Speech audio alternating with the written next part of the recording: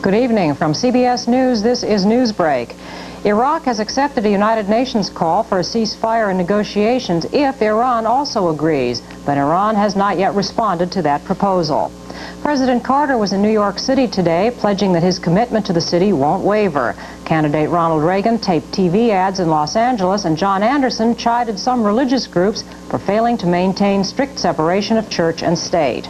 A newly developed vaccine virtually eliminates the risk of hepatitis B. The vaccine is still experimental, but could be on the market within a year. The Great Gold Curtain will not ring up at New York's Metropolitan Opera House this season. For the first time in its 97-year-old history, the Met has shut down after failing to reach agreement with the Musicians Union. But can't breathe. If you're going to work today, take Contac. That's the way to keep going. Charge. Contac is the keep you going cold medicine.